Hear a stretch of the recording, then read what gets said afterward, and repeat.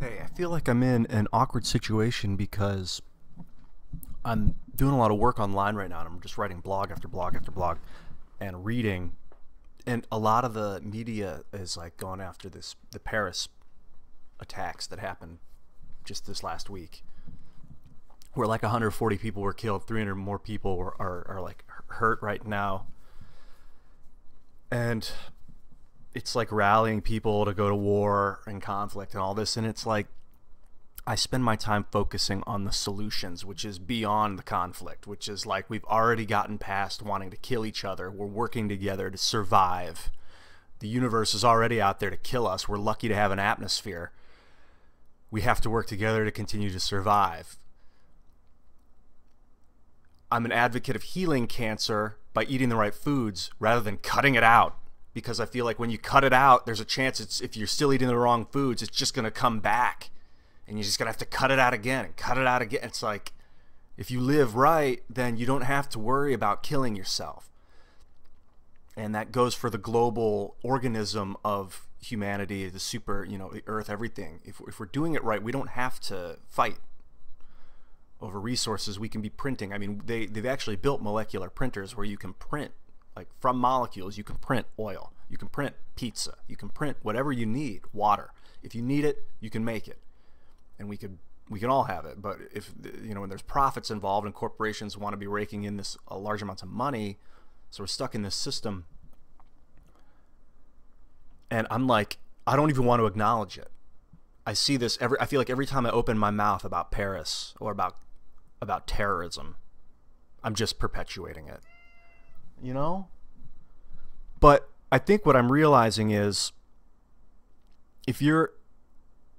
if all I can see is the exit, if I'm in a cave, in a maze, and all I can see is the exit, I'm never going to get there because I can't see the maze in front of me and the walls that I need to navigate to get to that exit. If all I can focus on is this exit, I'm never going to get there. I have to pay attention to what's right in front of me, and that is conflict. There is some fucking military armed conflict, and what I believe is that, tell him, Johnny. You tell him what you think it is. Everybody wants to get fed. That's what it comes down to, right?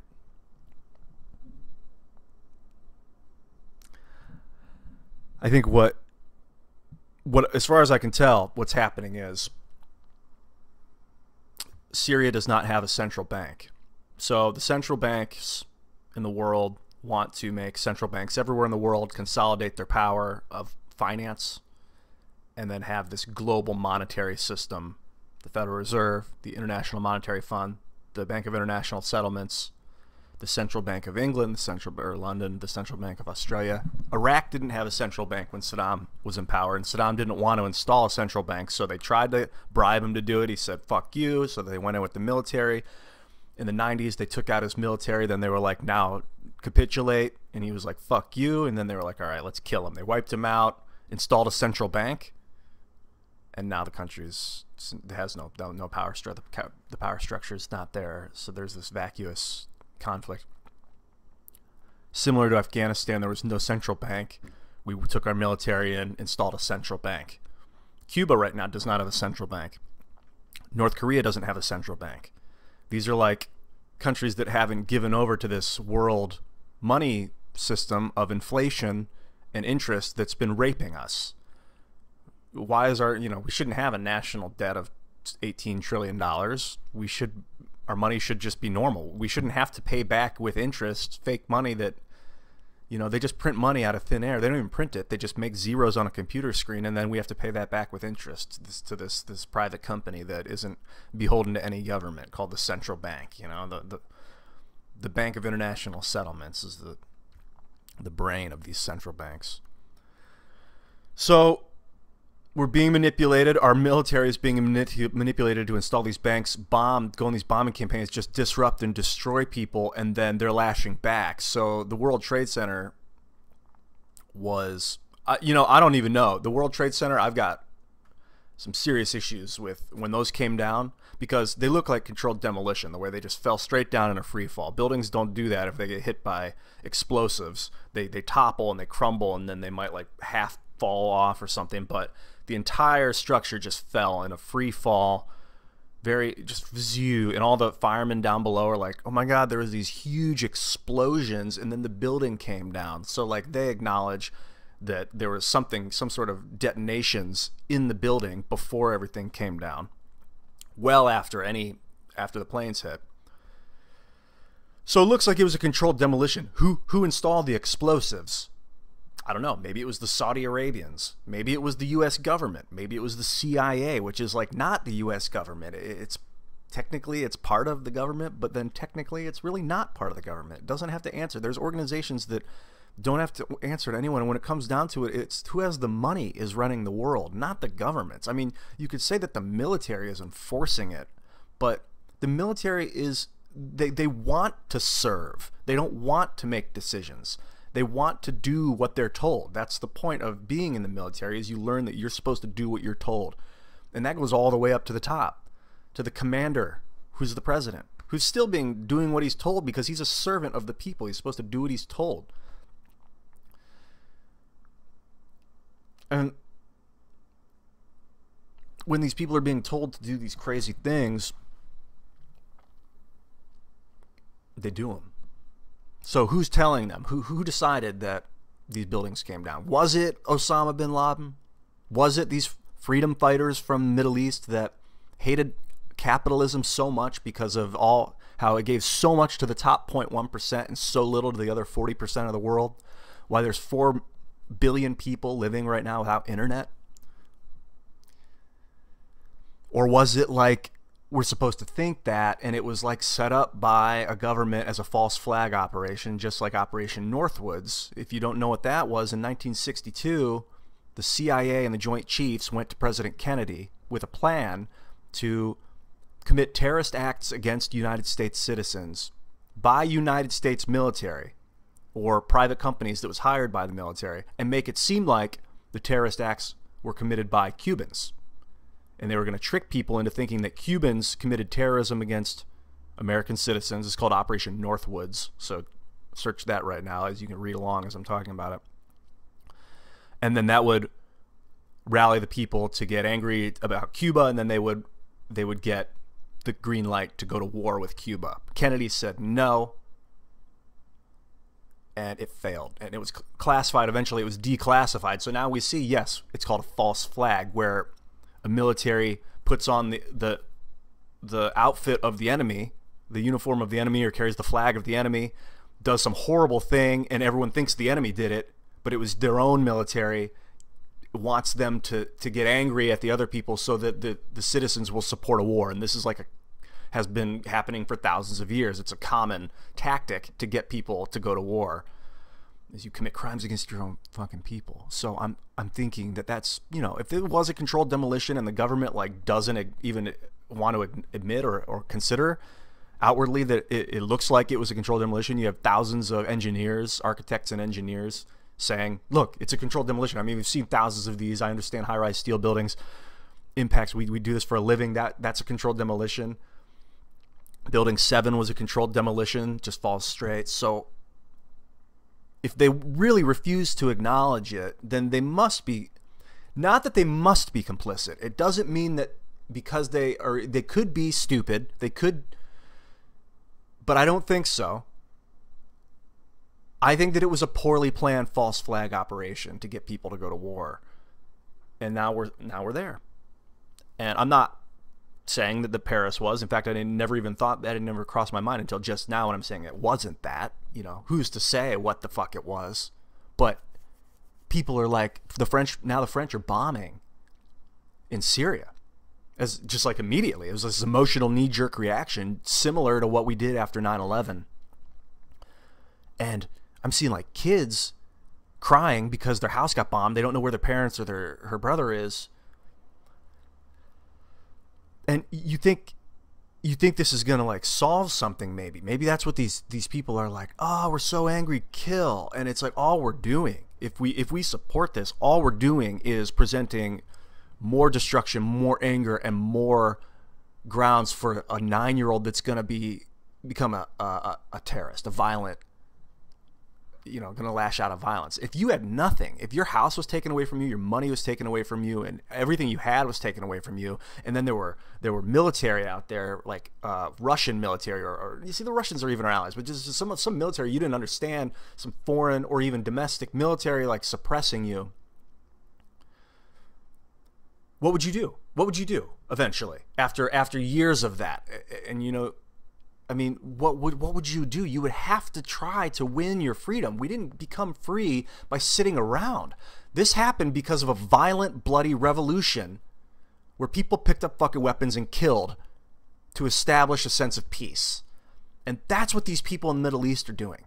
They don't want to live in poverty. They don't want to be oppressed. They don't want their oil, like, you look at like Iran. You think Iran is like a bad guy or something, but in the 50s, Iran democratically elected this guy named Mossadegh, and he wanted to nationalize the oil reserves and say, okay, from now on, all the money that we're getting from our oil is going to the people. The U.S. government, the CIA, was like, no, that's not good for us because we want that oil. So they had him overthrown, and they installed the Shah of Iran, who was like pro-US, but he was this crazy religious guy. And then for decades, this crazy religious guy just turned Iran into this crazy religious state. But the US was making profit. And like, that's what they're trying to do with Bashar al-Assad. They're trying to, he was like, well, I don't want to take it any further. I don't know if he was I believe he was democratically elected. I don't know. That's what they did with Gaddafi. He didn't want to play ball. They installed a central bank in Libya. Like, it's fucking insidious.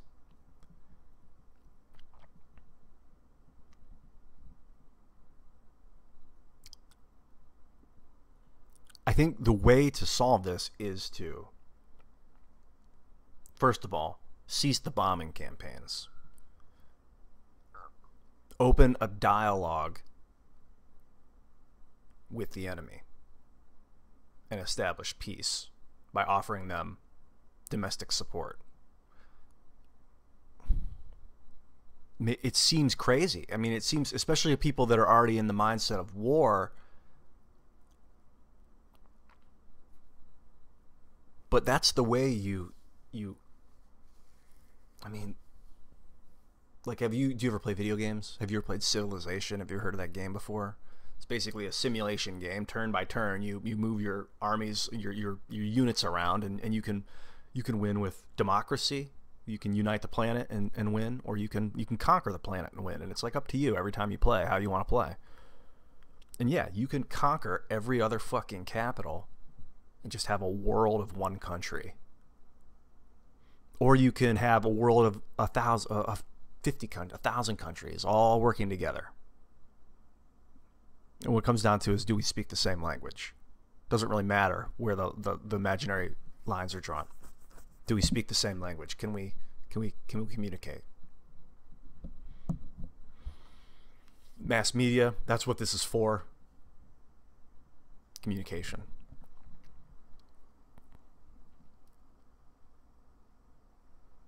But we have to stop the bombing. Do not support conflict. Conflict breeds more conflict. If you want to beat your opponent into submission, simulate it. Play a game. Go do a sparring match. I mean, I like MMA fighting, mixed martial art fighting. I like it. I like watching a guy get a fucking roundhouse to the face, going down, and then the other guy launches on him, just starts punching straight down, using the ground as his stopping point, with the guy's head between his fist and the ground. I mean, it excites me. It's like, yeah, I like seeing a bully get his ass kicked.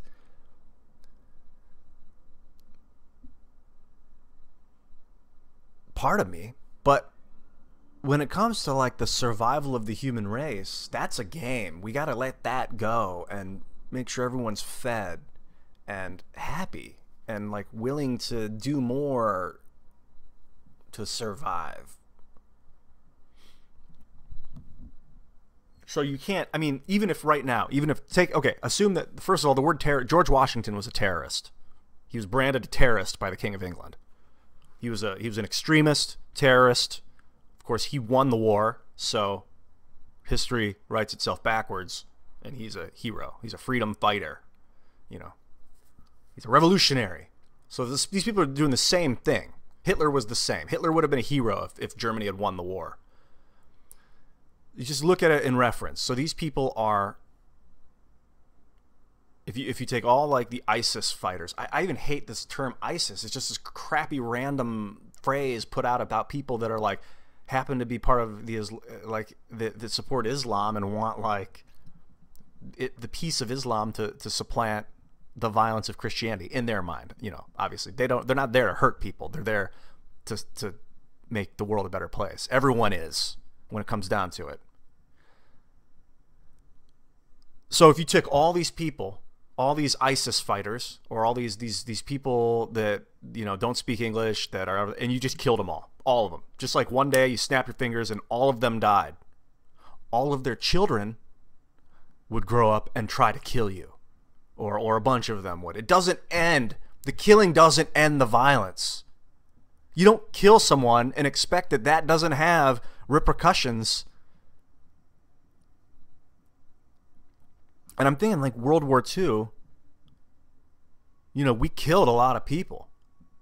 But at the same time, the Nazis were surrendering because they were, you know, some of the generals were trying to kill Hitler. They knew that Hitler was insane at one point.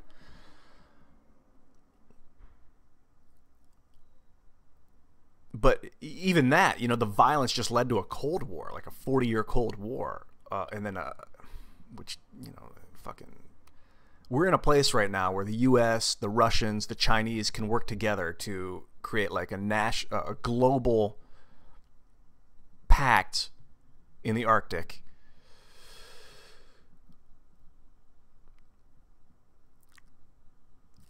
Like we can focus, I think the three of us can focus on making the Arctic a safe global park, basically. You know, that's one thing that we can do together. Oh my God, this is why I don't focus on this stuff, because it's like,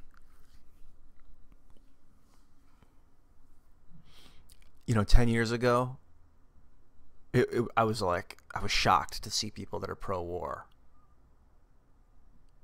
Who's fucking pro-war? Who is like fucking pro-killing someone? That doesn't make any sense.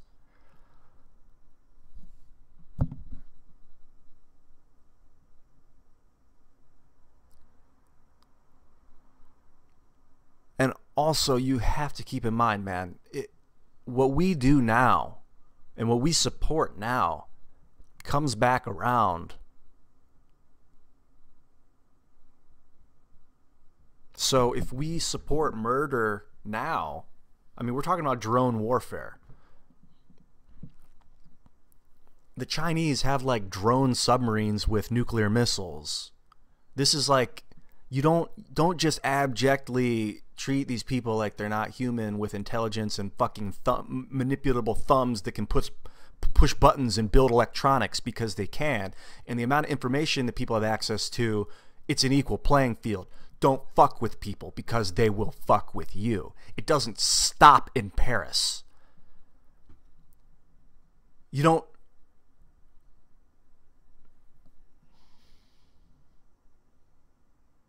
I'm just like, silence doesn't get anything done. I can't sit around and not say anything and expect that people are just going to figure out that meditation, calmness, and trust are the key to coexistence. I have to break out of my meditative state and tell you. Hey, and you're probably cool, man. I'm not blaming you. No, I'm not blaming you. If anything, I'm blaming myself for not being aggressive enough. I'm frustrated, and I don't want to take it out on you because we're working together. We have to work together. We have no choice. We are here together.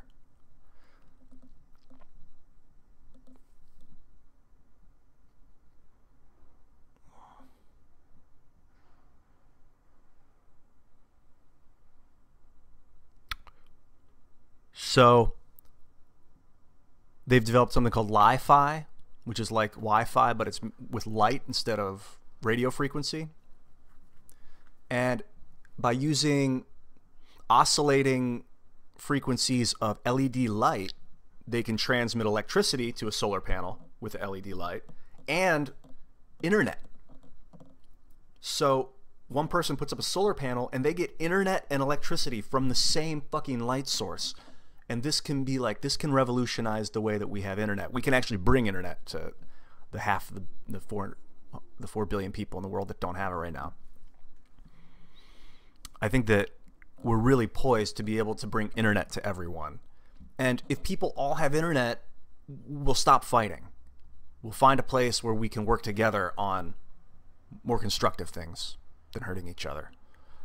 And we'll be able to escape the planet if and when an asteroid were to strike, or when the sun gets so big that it swallows the Earth. Which, by the way, I think that we can feed chemicals into the sun to keep it the same size. Theoretically. I don't know what chemicals exactly. Gold, hydrogen, whatever it needs. Oxygen. But the expansion seems to be a result of the depletion. So if we replete it, then I think that we can sustain it. Terraform Mars.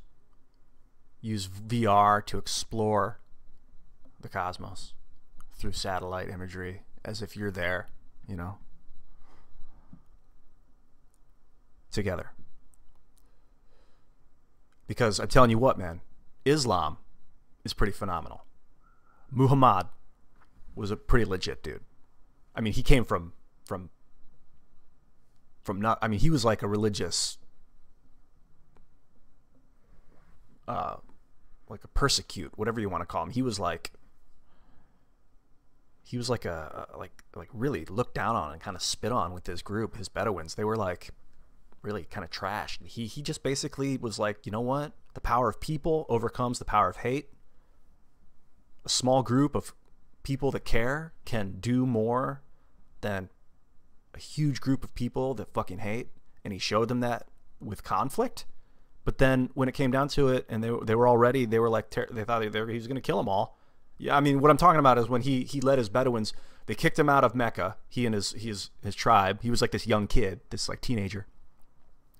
So he rallied his tribe and other tribes together, and he was like, this is so fucked up. There's one God that's uniting us all. Let's do something. And they all went back and took Mecca by force, killed a bunch of people in conflict because, you know, the same people that were persecuting them. But then when the people were like, oh God, we're all dead, we're all doomed, all the women and children were like, oh God, he was like, no, we're all one people. Let's unite. I mean, he got it, you know? He understood the same thing Jesus understood. There's this unifying field theory. I guess you could say Einstein, who was a pretty religious dude, but also a scientist, got that there's this unifying field of energy that vibrates. And whether it's sound, which it seems to be, I'm starting to read that it's sound that's actually can penetrate a black hole. And actually when sound travels through a black hole, because it's so dense, it goes faster than the speed of light. And there's this theory that that's the root, that vibration is the root of all matter, sound. So there's this vibration, there's this underlying, you know, I mean, it's affecting all of us, and everything we do is affecting everything else. And when you start to get that, man, there's no reason to hurt people. It becomes about what you can do to better yourself and everyone else in the process. And when we're all living like that, the world becomes a better place. Yeah, we're in a mass extinction right now. There's like lots and lots of animals and plant life are gone that used to be here. I don't know how many, if it's like 1,000 species a day are just disappearing off the planet. There's some really freaky number of forms of life that are just dying off at will, and there's probably other forms of life that are evolving that, you know, we constantly are finding new life. But like, so we're going through a mass extinction, and if we end up having to re-engineer this stuff, like elephants, if all the elephants die off, have you ever seen an elephant live? We'll have to re-engineer it, and I know that we can, but if we work together, we can. It's never too late as long as we're alive, but I don't want to go through a nuclear holocaust. I don't want to have to pick up the pieces out of the ashes. We're too advanced. We're too good. We're too here right now. We can do this.